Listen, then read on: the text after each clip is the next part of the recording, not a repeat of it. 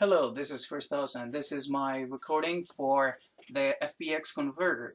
As you can see, I implemented the file and the math engine since I'm using some of the functions that we made for that. These are the headers, the FBX one, like we explained in class. The ones that I implemented myself are these. The material data is still in beta. I haven't implemented it. It's for future shaders for the engine.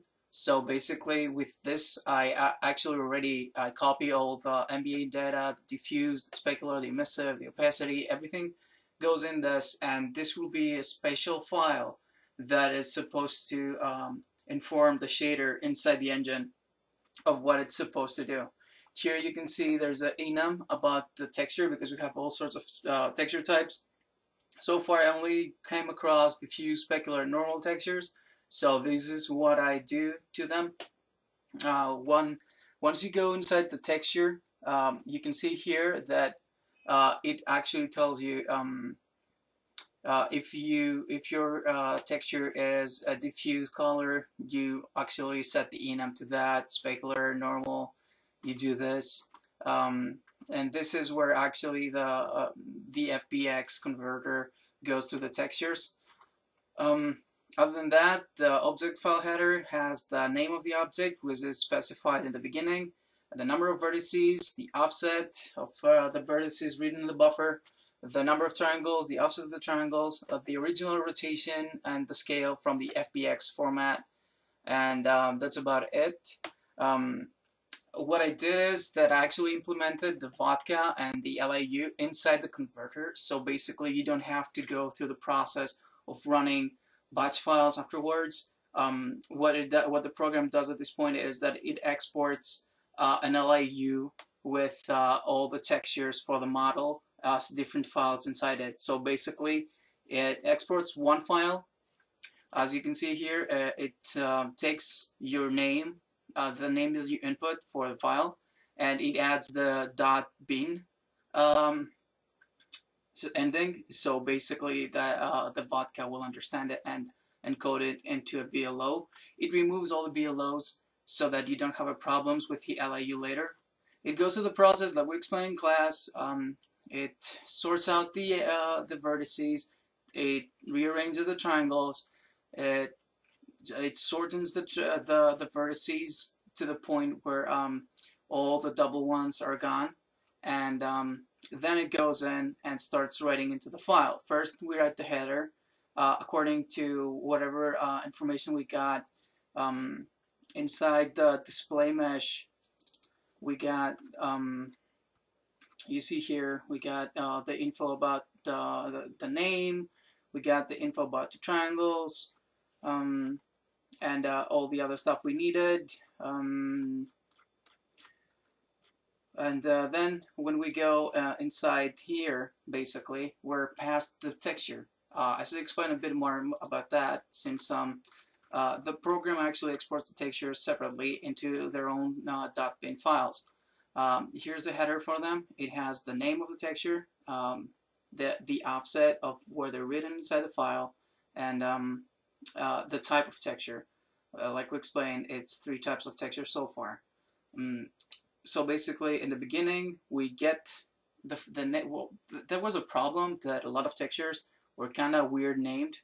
So there were like the files were wrong, the ending was wrong. We need the files in the TGA, and this is what we do actually for this converter to work.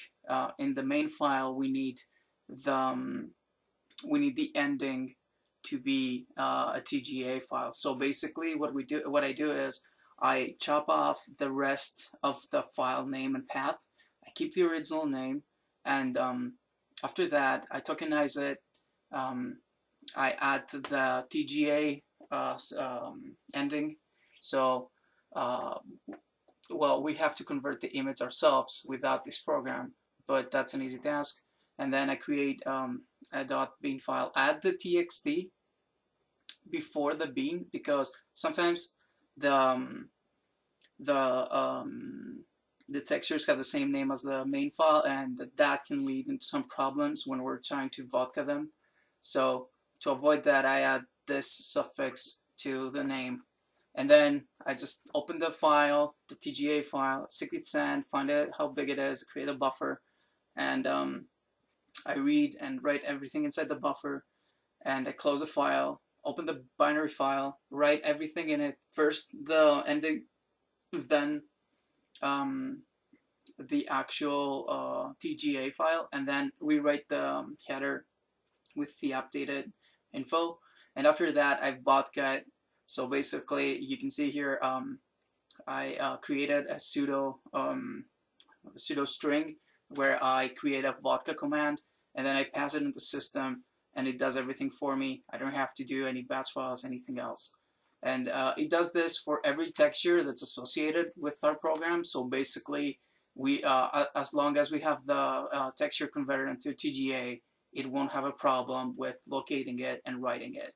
If we don't, it will not do it. It will just skip it.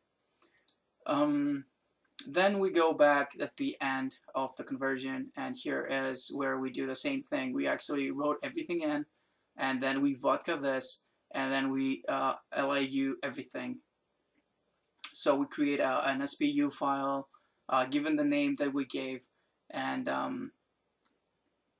as you can see here, I start the command with an LAU and add every other parameter. The only problem here is everything will be revision 1, but at this point I don't believe this to be a problem.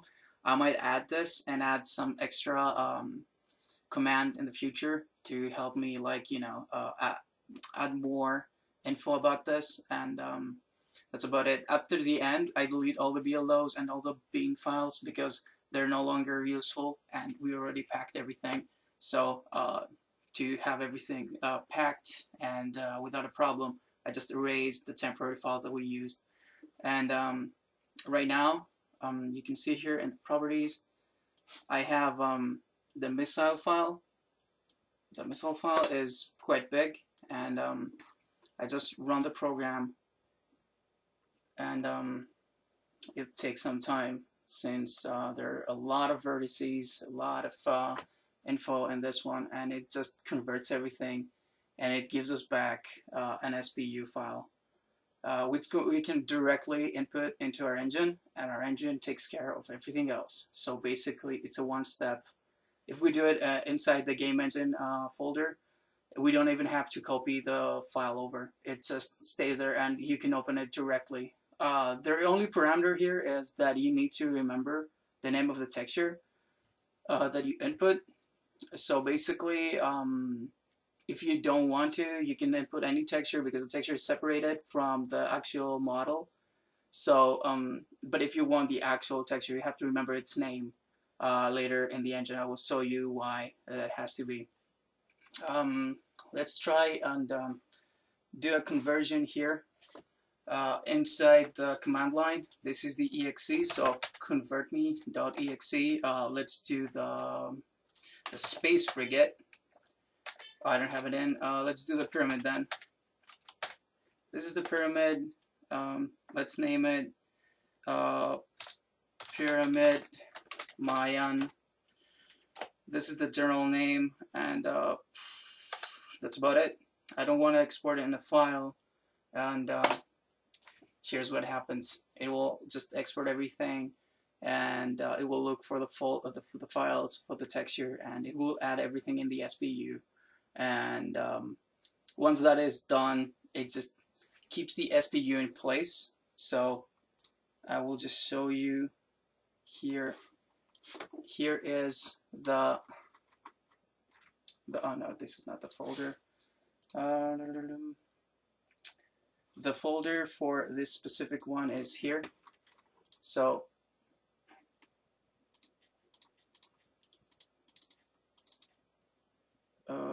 it's fastest 3. So here you go.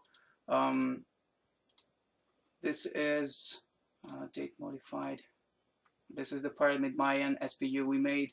This is the missile SPU we made, and it doesn't mess up with any other files. It doesn't create any other files. It just does that.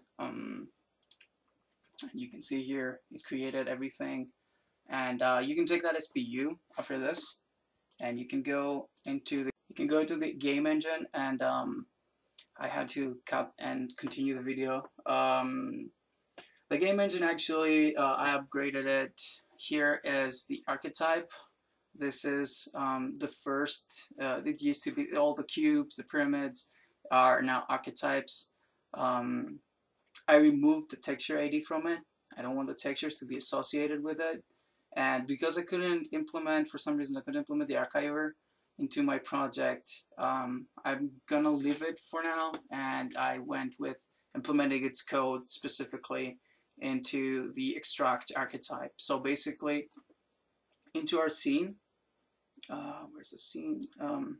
Into our scene, we just start by making a new archetype. We extract archetype, and we type in just the name of the archetype that we want to extract.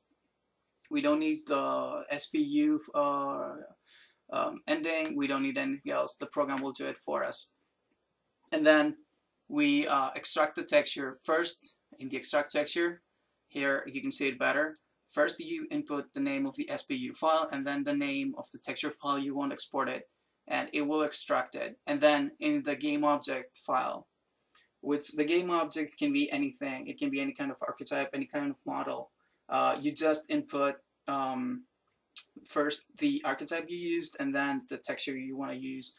And after that, you set a starting position, a rotation, lighting position. You can even set a scale for it. But I don't think I have it implemented 100% yet. So, and you can change this dynamically if you want through the program. I have to add some sorts of functionality to do this. So basically, everything is a game object, and everything is an archetype, and every texture used is a texture. You can use textures from other SPU files. The trick here is, because the textures are pretty big to be kept in memory, I create inside here. I actually create a TGA file. When I'm loading it, I'm creating a TGA file, and from then on, you can read from that from memory. I remove the TXT, and so that you're able to read it, and after that, the TGA is created inside the memory, inside the same spot where the SPU file is, and from then on, it's being used. I didn't add a remove every time the texture is no longer used, because it might be needed for the future. I might add it given I might want to get rid of trash, since I can already extract it anytime I want to from my SPU file. What else? The camera is updated. I added the functionality on which you rotate around the world, or rotate around an object. So basically, as you can see here, these are like my models loaded. You can see the frigate in the background. The problem I'm having is with the cooling for the surface cooling. So basically, if you change the camera around, it kills the color. I don't know how to solve that right now. I kept the previous functionality of my camera because I kind of enjoy it. So for moving around, but I added a new one. You can see here, it's the house in the middle is the medium polygon. The pumpkin is the low one, the Mayan temple, and the frigate in the back. The reason I have my my house rotated is because if I keep it upside down, it kind of shows like dark. I need to fix that in the future. I think if I add a shader that handles it, it should be a lot easier to do. So right at this point, if you hit the insert point, you get to, as you can see in the background, you are accessing a node right now. So this time we are at the pyramid. If we move left or right arrow, we go to another object. Right now we're at the building. Right now we're at the pumpkin. So and then at the end we're at space frigate. If we hit the up arrow, we go to the root, and the root is no object. And if we hit the done button, then we go to the child, and we can rotate around the object as freely as we want. At before that, if we hit insert again, we go back to moving around with the key objects, and the page up and page down is used to move the camera up and down. WASD are used to rotate the camera up and down, and this is around the position of the camera. It doesn't change the axis of where you are. It just moves around. So, well, we're in the choose something. As you can see here, it becomes brighter when you choose it. So basically, when we're at root, nothing is lit, and basically we're looking at 0.0. So if we hit W at this point, we rotate around 0.0. If we hit D, we rotate sideways. So if we hit A, we rotate the other side, and S, we rotate backwards. So here is, you can see this. The cool thing I kind of added was that if at this point we access an item, and we access the pyramid right now. So right now, if we hit D, we rotate depending on where the pyramid is standing. If we hit, well, the W and S don't work that well with this option. It kind of moves way too fast after a while. I need to fix the math on that. I guess I have to ask Ed about it. So whatever item we choose, we get to move to where the item is, so we can like view it better. So I guess I need to fix my math to change the camera aspect depending on where we're looking at, and know where the camera is, like Ed did. And this is about it, the demo. You can pretty much load everything. I'll show you the code for the game object. It's pretty simple. You just it's for the archetype. It's pretty simple. You just go in, you just open the SPU file, you read the chunks and until you find the model you want, and then you call the create VAO with that buffer. I kept the old one around, the old create VAO, just in case I want some to load something with the old format, but I wouldn't advise using it since the new way is a lot easier. Yeah, as you can see here, it's overloaded and it loads both ways. So this is my engine, and this is how to use it. I think it's pretty easy, and I think it's pretty automated. Hope you enjoy this.